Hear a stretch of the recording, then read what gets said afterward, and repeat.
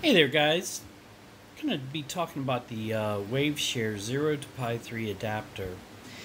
I found this product on Amazon. I've known about Waveshare for years. Was pretty excited about this. The Raspberry Pi Zero, as you guys know, is a fantastic little board.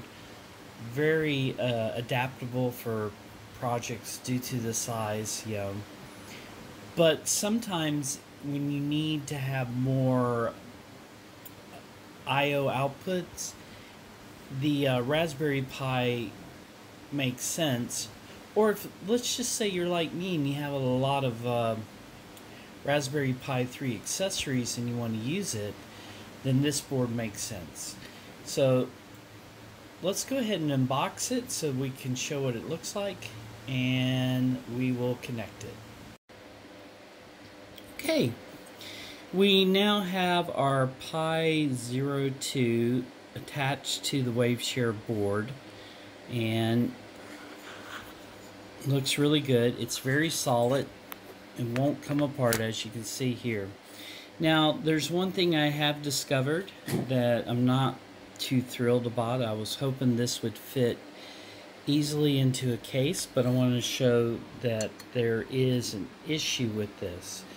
So most Pi 3s, the SD card is in the center and on the bottom, but with a Pi 0, because you're using this adapter, it's essentially over on the left hand side.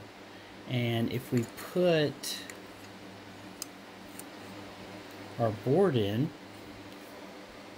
okay, all the stuff lines up except for the SD card.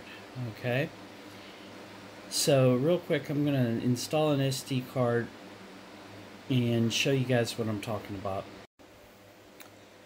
Alright, so I could force it, but I don't want to break my SD card. As you can see, it is hanging up here. Even if you try to adjust it, it's hanging up on the card.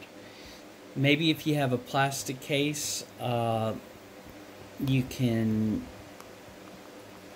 cut a hole out, or if you have a 3D image of a case that you normally print, you could probably move the card slot over. Other than that, this would have been great for me to be able to use this case. I picked that case up years ago. It's aluminum, great for dissipating heat, but now I can use my power supply with this. I can put this on some standoffs, and it'll have some clearance, and again, I can utilize this without having to buy a lot of USB cords and adapter. But overall, I am very pleased with the Waveshare adapter board. This gives me functionality for using Pi Zeros. Again, when you have something like this and you have a lot of micro USB cables coming off of it, it starts to look like a mess. I mean, like a giant spider with all the stuff hanging off of it. This will be a little bit cleaner, a little bit better to organize, and who knows,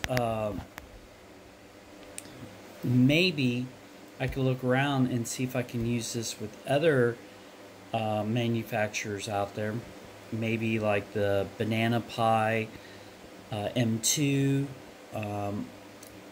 not the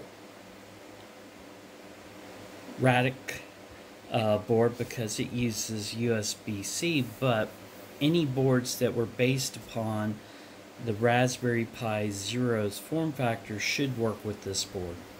I hope you enjoy this video. As always, peace, and I have more videos and reviews to come. Stay tuned.